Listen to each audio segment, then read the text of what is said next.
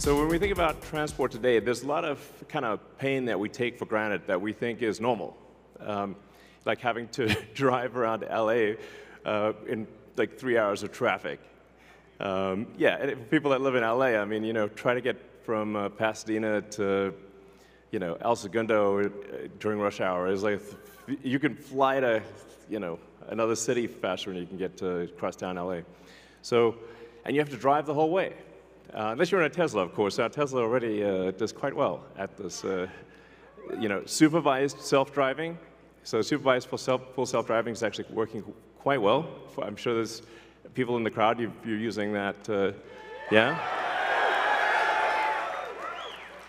I think the cost of autonomous transport will be so low that you can think of it like individualized mass transit.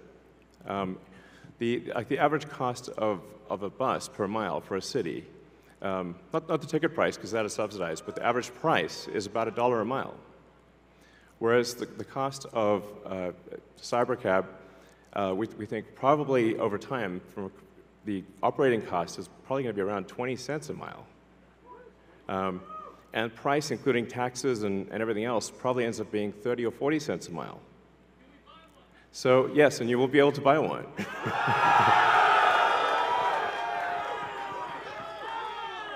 Yes, exactly.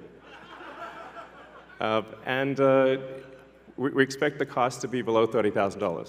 Something we're also doing is, and it's really high time we did this, is inductive charging.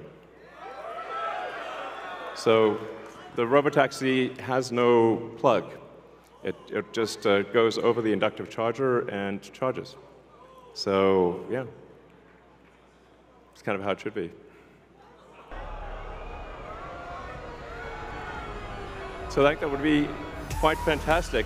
Oh, and also, what happens if you need a vehicle that is bigger than a Model Y?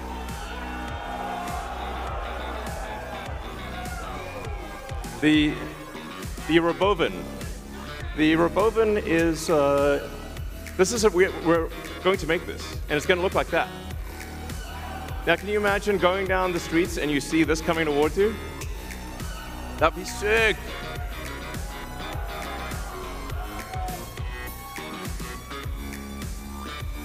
So this can carry up to 20 people, and it can also transport goods.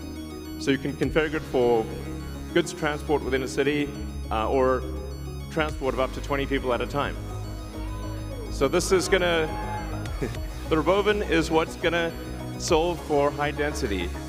So if you want to take a sports team somewhere, or you're looking to really get the cost of travel down to, I don't know, 5–10 cents a mile, then you can use the Robovan. Some people call it the Robovan, but so yeah. One of the things that we want to do, and we've seen this with the Cybertruck, is we want to change the look of the roads.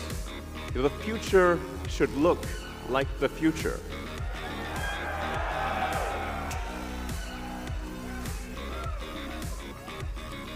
So everything we've developed for our cars, the batteries, power electronics, the advanced motors, gearboxes, the software, the AI inference computer, it all actually applies to a humanoid robot.